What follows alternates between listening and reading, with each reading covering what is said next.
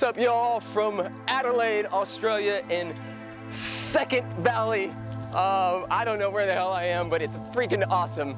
Today's transmission: old ways will not open new doors. New doors are opened by new thinking. New doors are opened by new action. New doors open up by pressing up against the things that we're most afraid of. You see, I hear a lot of people talking about what they're going to do in this lifetime, and I am so for that. Yes, I'm for that. But those same people are addicted to the comfort zone, and the comfort zone is where our dreams go to die. You see, if you want something new, you have to do and be something other than you have been doing, because old ways will not produce new opportunities.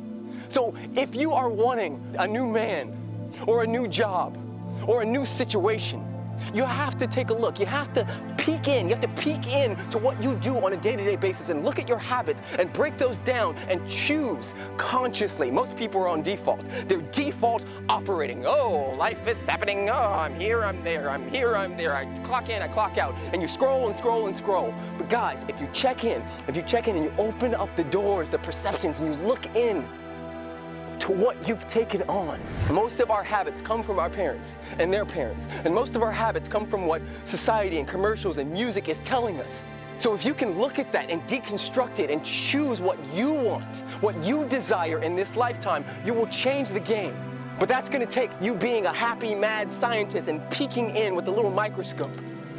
You see, a lot of the things that we want or desire in our lives come in packages that we wouldn't usually, let's say, connect to.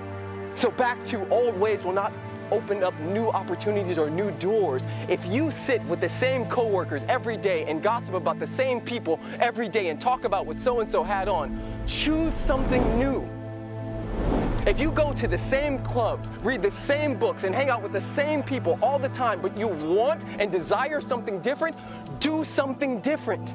Aristotle said it best when he said, "We are what we repeatedly do. Excellence, therefore, is not an act, but a habit." We are all blessed with the same 24 hours, and what you choose to do with that, your habits, is the thing that separates you from somebody who you would call successful. So if you want to take your life to the next level, if you really want to go beast mode in your life, take a look at your habits. I promise you, this is a game changer. I love you guys. Thank you for taking this journey with me. If you're new to the family and you're on YouTube, click subscribe. If you're on Facebook or YouTube or anything else, share, like, comment. Guys, the only way my messages get out is by you. So I really appreciate all of you who do share, and those of you who are new, if you haven't seen any of my other videos, please check them out. Life is good. We are, #Love's Voice. Live love, give love, be love.